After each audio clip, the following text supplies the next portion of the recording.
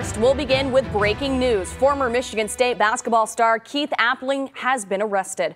Good afternoon, I'm Allie Hoxie. Michigan State Police found him around 10:30 this morning on Commerce Park Drive in Chelsea. That's west of Ann Arbor. Investigators say police recovered a gun during the arrest. This ends the manhunt for Appling that began Saturday. Appling is accused of shooting and killing 66-year-old Clyde Edwards on Detroit's west side.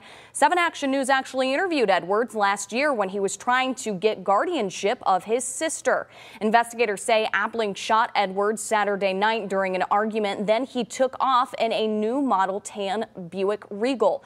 Appling spent a short time in the NBA. After basketball, he had several run-ins with the law, which include a year in jail on multiple weapons charges. Again, Keith Appling has been arrested in Chelsea this morning. Make sure you stick with 7 Action News and look on WXYZ.com for much more on this breaking news story.